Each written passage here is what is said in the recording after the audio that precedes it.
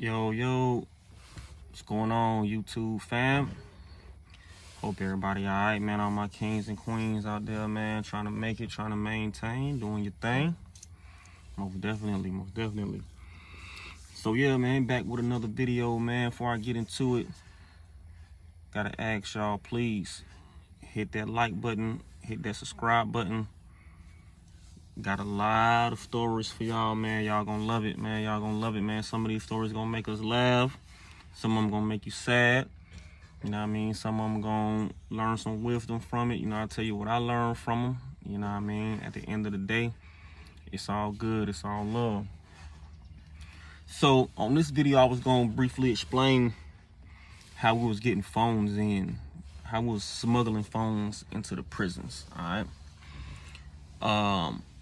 So the prison situation can vary from prison to prison. You know what I mean? Each camp, we call them camps, is gonna be different. You know what I mean? Some camps is gonna be flooded, where phones can be as low as $150, $200, or they could be scarce, and the phone can go as high as $3,500, $3,000. So, when I first got to my first prison in May of 2009, it was plentiful there. The phones were plentiful, you know, but at that time we didn't have no smartphones and no touch screens and nothing like that. All we had was flip phones. All right, all we had was flip phones. We called them flops, gustos, vanillas, you know what I mean, whatever different names that we called them. But at the time, phones were going for like $150, $200.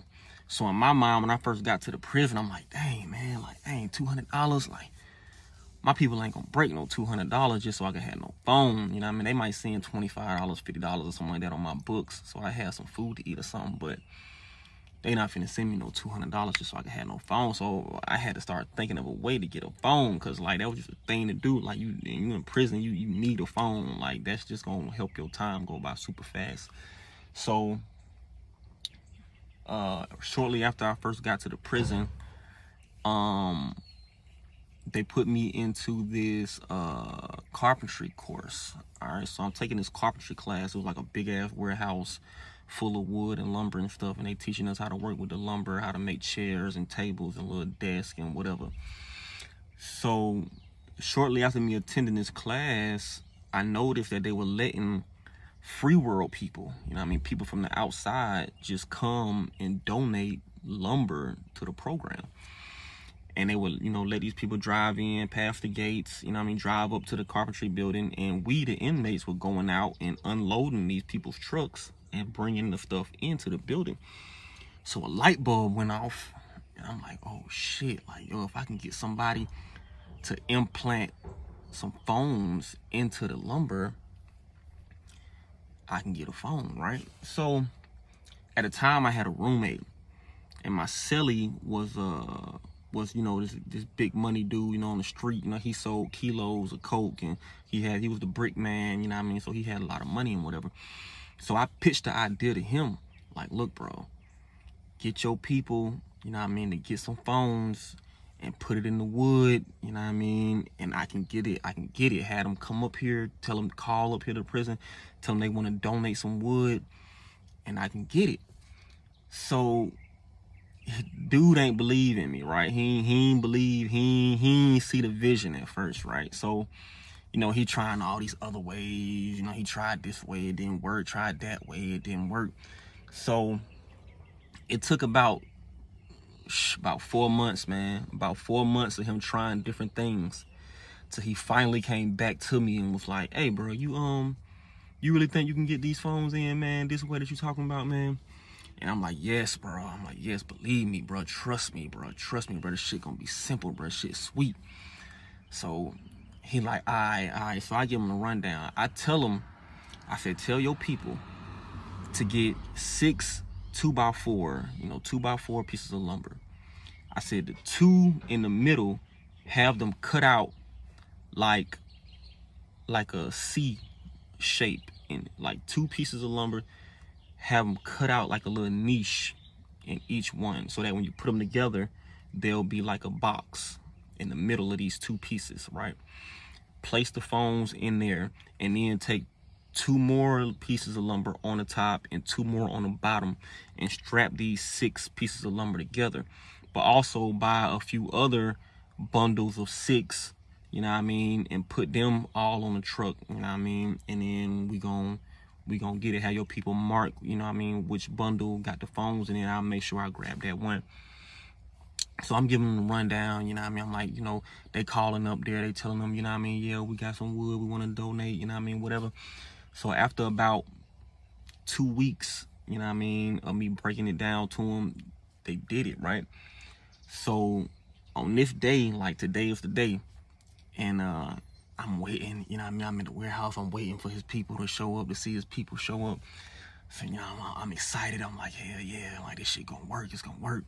So I see the people pull up. So, you know what I'm saying, the people stopping them at the gates. I'm seeing them search them at the gates and stuff, you know what I mean? So they finally get past the gates. And when I got to the truck to go pull up to their truck to get the stuff, these idiots got a truck full of burnt ass lumber, bro. Like a house burnt down, and they got trash. Like, this is trash. Like, we can't do nothing with this stuff. But in the middle of all this debris and all of this fucking trash, burnt up black ass lumber, they have a freaking box. And I call it a box because they did not do nothing of what I told them to do. They took some 1x4s, all right? They took some flat 1x4s and they kind of stapled them together like this. All right, and they put like a cap on each end. So, and this shit standing out like a motherfucker. This fresh, brand new lumber 1x4s. I told them to get 2x4s. They didn't do nothing. This whole thing is like a box, and it's hollowed in the inside. And it's standing out among all this black ass shit. So I see it. So I grabbed that. I got the officer right here. You know what I mean? I grabbed it, man. It was kind of like under all the other burnt ass shit. So I grab it. I'm pulling it out, and the officer's like, "Hey man, why you grabbing that piece for, man? Why don't you grab this other stuff on top of it?" I'm like, "Shoot, I already got this piece now. Goddamn, fuck it." So shit, I pull it out. I put it on my shoulder. I take it in. So I take it into the building. So as soon as I take it into the building, I go to a little saw, one of them little pull down little saws, and I cut it in half. And when I cut it in half, I peeked inside. I was able to peek inside of it. I see like a Walmart bag.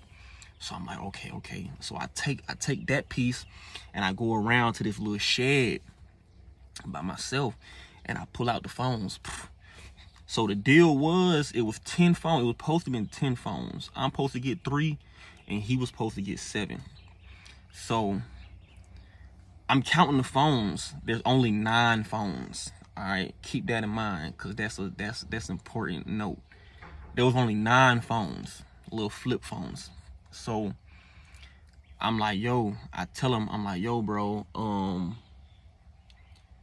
it's only, you know, I got back to the dorm that day because I could only bring out so many phones per day because they searched us